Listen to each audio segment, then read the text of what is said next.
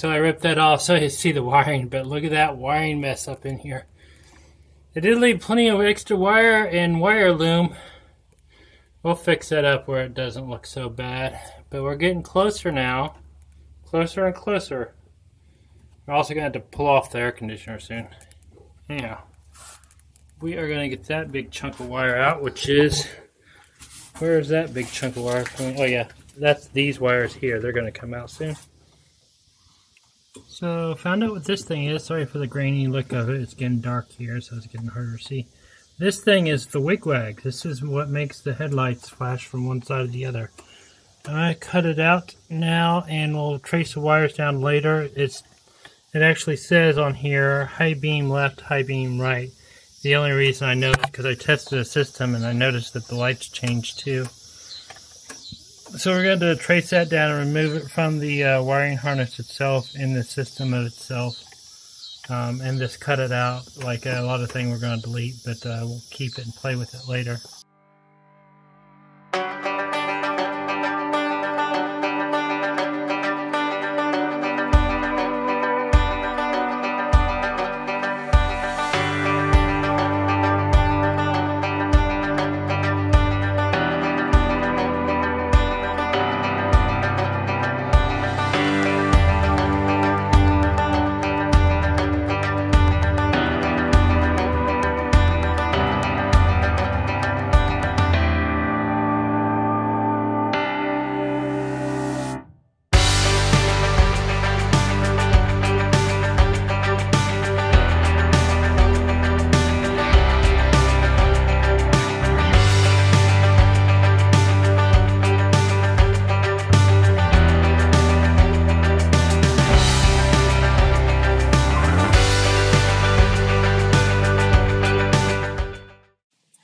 Okay, so I did all that wiring earlier, and it's a complete mess back there, but I want to see if this thing will run.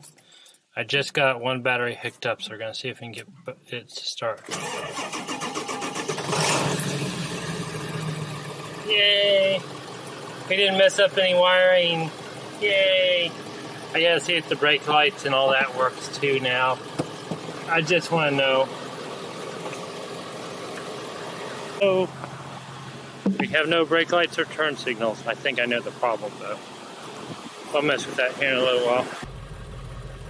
So no bueno on the lights on the back of it. I'm about to go through that and really go through the wiring harness some more and get more of that out. Figure out where it's pulling in and where it's going out at. I thought it was maybe just a bad ground, but apparently there's more than that. But look, you can look there, you can see the back of the cab. It's kind of interesting. It's huge in here. Hard to believe this is all on a van chassis, right? Golly, this is a good idea.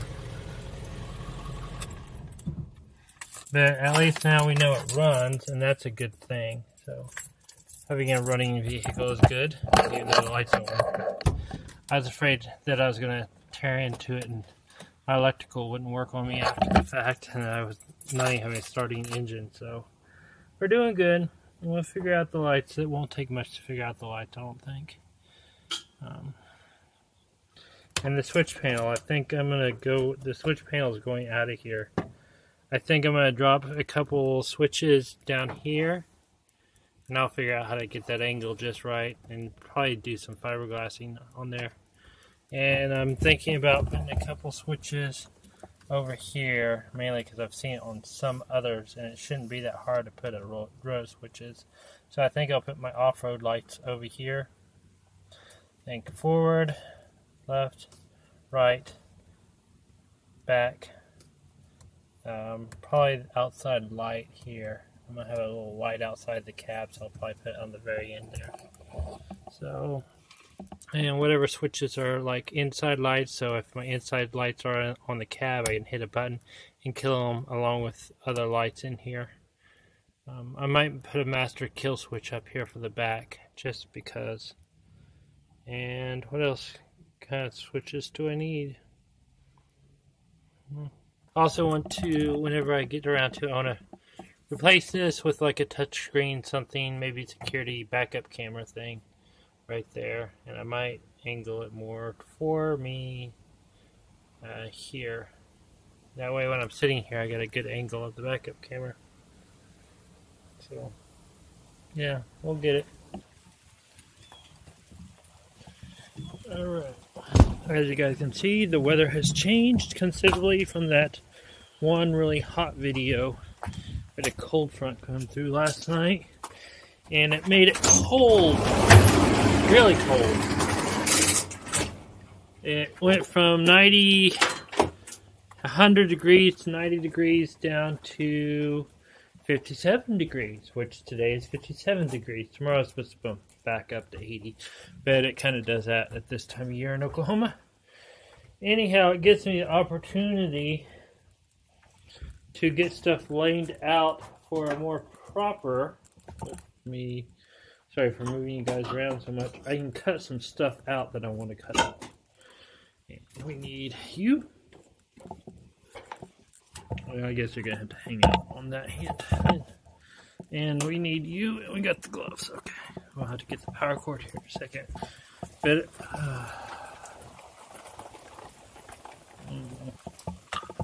anyhow. Oh, God. Ooh, that was chilly. Anyhow, so we're going to do some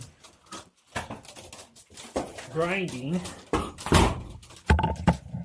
And for lack of a better option, I got to run power out here. But, anyhow, I started bringing up the floor yesterday.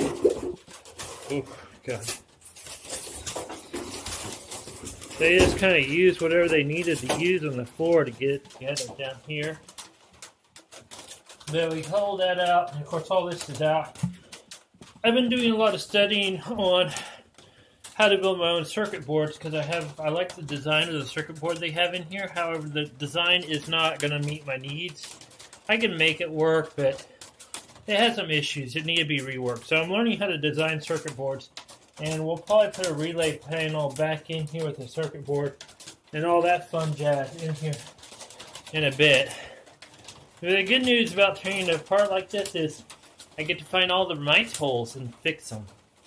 But the bad news is, like the other day, I thought I just had a bad ground and that's why my lights weren't working, but my lights aren't still not working.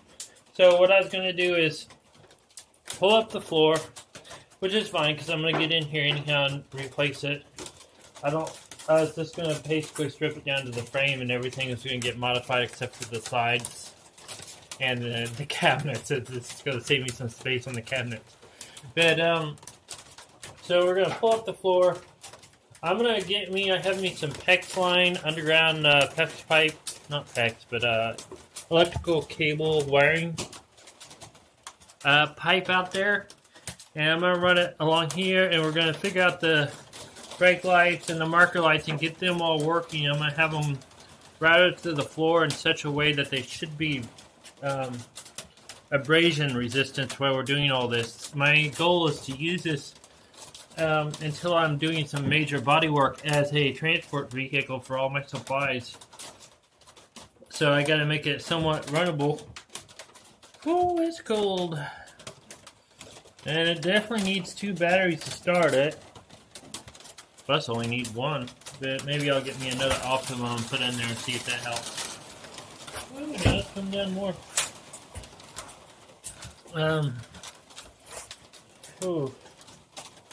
Shout out to all my peeps over in Oregon. Hopefully you guys are staying safe from the fires up there. My sister had to abandon her house.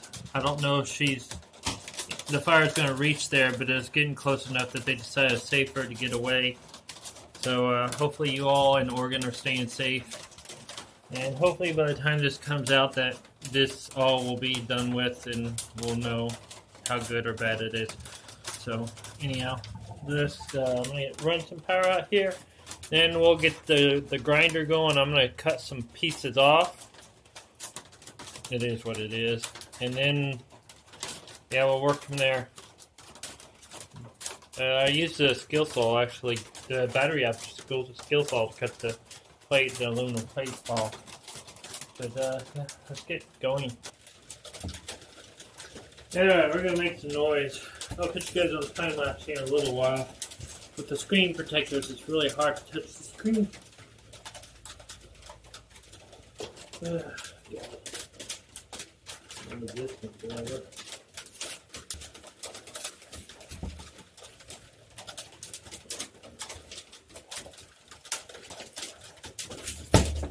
Boys.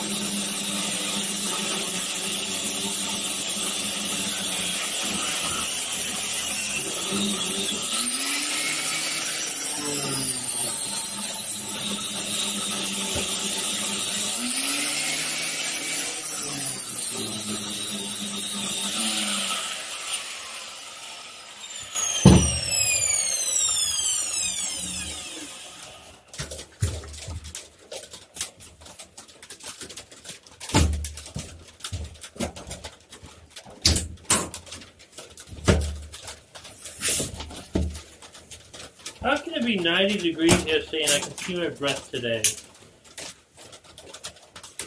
Isn't that crazy? I think we're going to we're going to swap to a quick plan B here. I still want to take those out.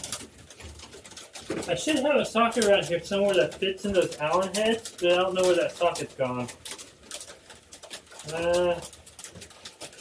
Yeah, we'll do it like we did the other part, but actually we don't need to go that deep, I don't think. We just need a little bit of drop on it. Enough to get through the first layer. The rest of it's not so important. I know where my safety goggles are. This one instead.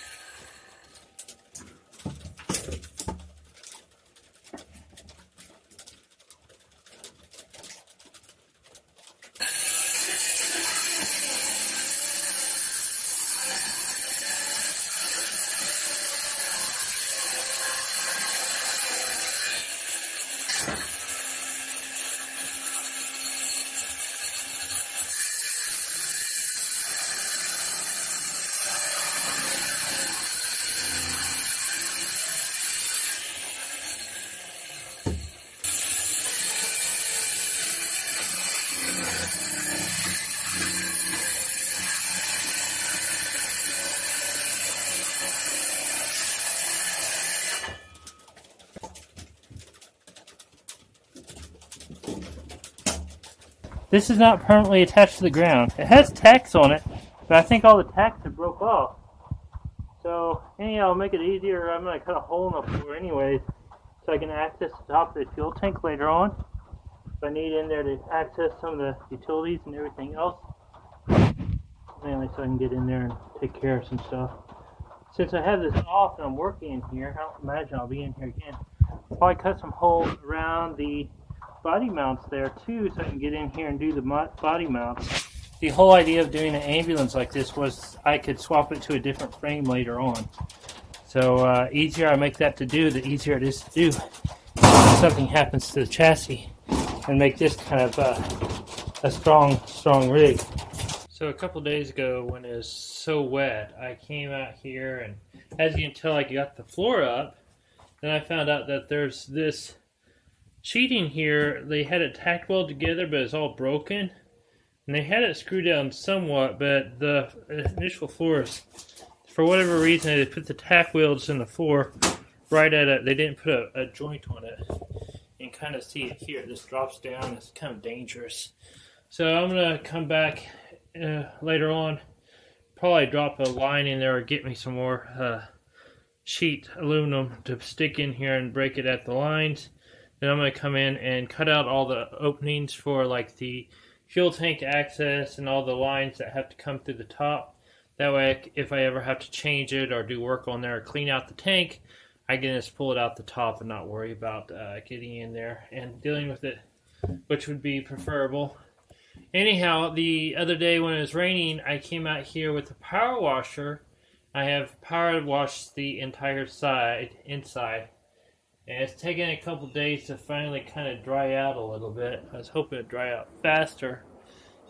And it seems like it's either warm or it's cold.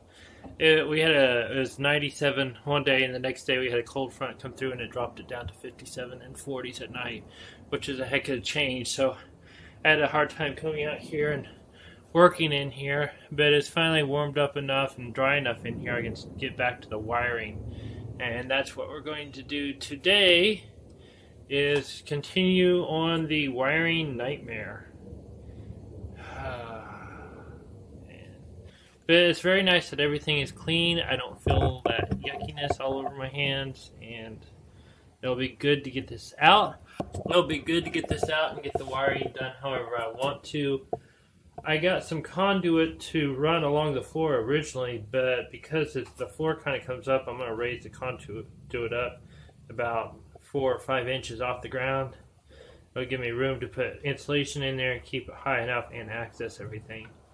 So that's what I'm going to do, and you guys can sit there and watch me in the time lapse.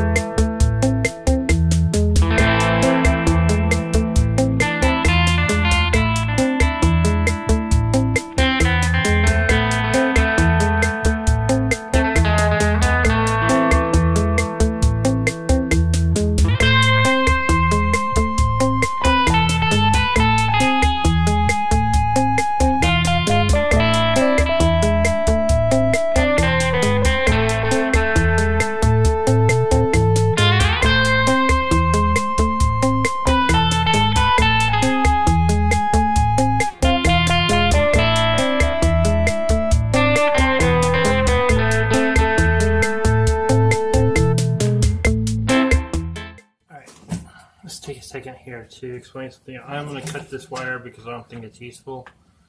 I don't think I'm going to use it. If I do, I'm going to reattach it. So I'm going to make it so I can easily reattach it, resolder it. When you get a bundle of wires like this, you don't just come in here and cut it straight off. You stagger it. That way if you ever have to reattach it, you're not going to end up with a big old giant joint right here where you attached them all. So we're going to figure out about here, move a little bit down, do another one, and let's see, do another one down here, and then stagger it all the way down.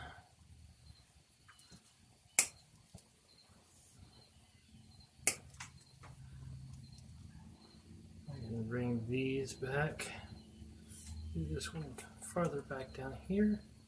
You're going to make sure you leave enough that you can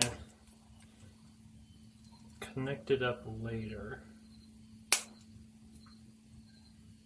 and easily solder it to itself if you need to solder the wire. See how it's staggered? Kind of like cutting the hair. Try this off too. I don't know if I'm going to use this connection again, but I want to keep it so I can. Just a little note of information.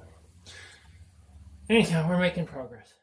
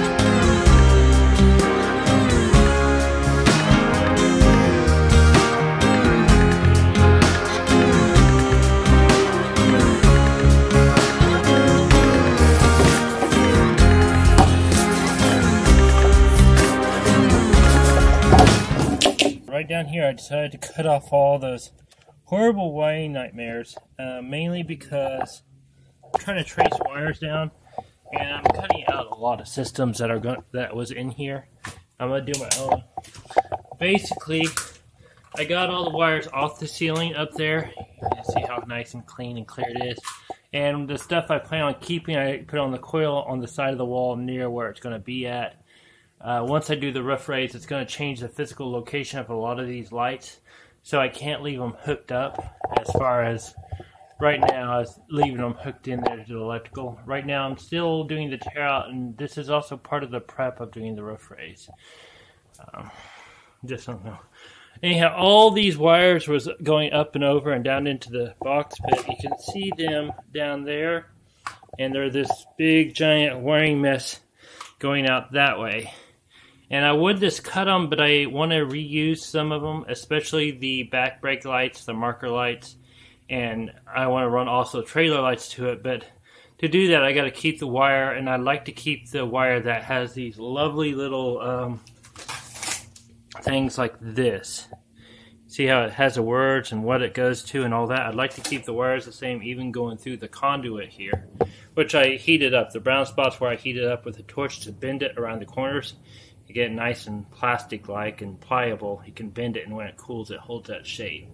But the plan on the electrical is I've kind of changed the initial design a little. Originally, I was going to pull these boxes out and put the tub up here, but there's this spot here that's this big empty spot. I don't have anything there. I think I'm just going to create some sort of bathtub shower that pulls up, folds up, and you take a shower in the middle. And if you're happen to be somewhere where you have privacy, or are out in the boonies, or you get some sort of privacy sheet and want to feel like you're outside, you can open the doors out and feel like you're outside. Don't know if that's going to be the actual happening of it. The other thing is with the floor raise, which is going to put it about right up here. So it's going to be about 16 inches higher, but it cuts out that far box right here. It's still there, it's just the floor is going to be above it. So I can open that up and put a really good sitting chair set up there. So that may be what I do. Toilet's still staying over here to the left. Oh, I gotta stand up. I can't sit down like that forever. Anyhow, so I'm thinking this cabinet here is big enough and everything's wired enough here. I can use this as my electrical compartment for my breakers, my fuses, everything in, so I can work on it and have an easy time working with it. If you ever do electrical and you open it up and there's a wiring nightmare, what they call rat's nest, basically all kinds of wires going which way, no one will want to work on it. So I'm going to create a very nice, organized wiring spot, which will actually make life a lot easier.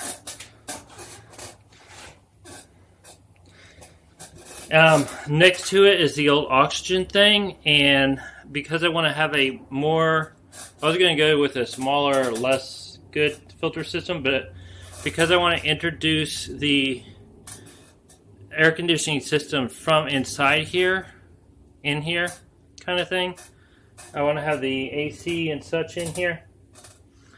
I'm going to make this some sort of a ducting here that pulls in, basically circulates air, it runs it through the AC that's already in here, which pulls from the engine. And I'm hoping to be able to put the AC that runs off the battery also in line ducting with it. I don't know if that's going to be feasible, but I was thinking about making this one big giant air tube with a HEPA filter, a couple pre-filters in it, and I was going to have it figured out a way where it could pull air from outside or pull air from inside, and I choose. And it'll recirculate the air and give me a really good filter system. The fires up in the Pacific Northwest, because my sister has been dealing with it and having breathing problems, I would like to have a solid, like the bus I just had a 1-inch HEPA filter in there, and it did well enough. This one I want to make it true HEPA, which means it filters down to 99.97% of particles down to 0.03 microns. Give you size. Human hair is 100 microns. So it filters down, and that's what you get a true HEPA for. It's a high efficiency particle air filter is the actual terminology for it. And for the longest time, it really didn't matter to have true HEPA. All I needed to do is allergies. But with the virus and everything else going on, if you want really good filtration, you get a true HEPA filter. And you get a carbon filter before that. That will take out most chemical smells and chemicals in the air. It won't be